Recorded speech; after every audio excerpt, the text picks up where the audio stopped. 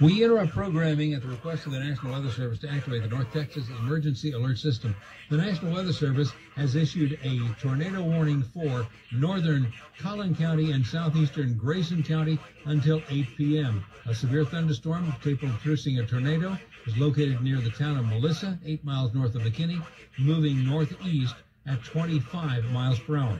This storm may produce tornado and half-dollar-sized hail. Once again, a tornado warning for northern Collin County and southwestern Grayson County until 8 p.m. A severe thunderstorm capable of producing a tornado is located near Melissa, or 8 miles north of McKinney, moving northeast at 25 miles per hour. The storm may produce tornado-force winds and half-dollar-sized hail.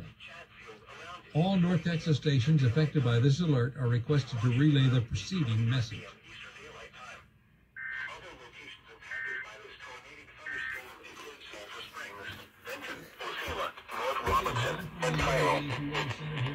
We're going back into live continuous storm coverage on WBAP whenever we have severe